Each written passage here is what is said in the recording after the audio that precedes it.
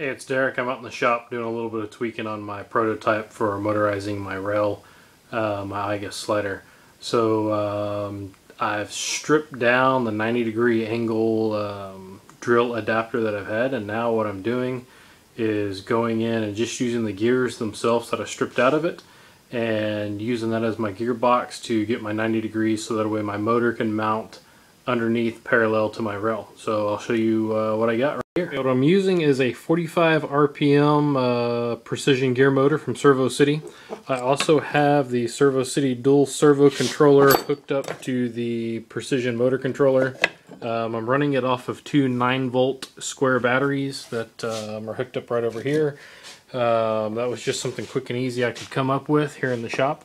But as you can see, my gears right here, I am going to build a little shield around them to protect them a little bit, but nice and smooth, exactly what I was looking for the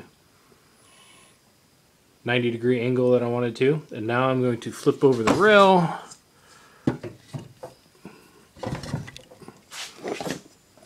and you can kind of see how it's operating and working.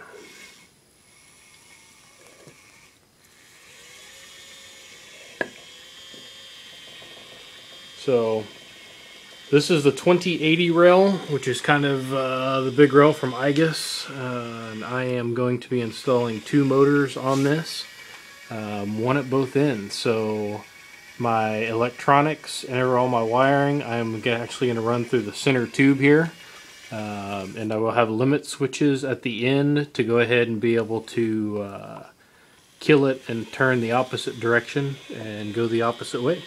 So my next thing is a little bit more fabricating of my motor mount for the other end, and we're good to go.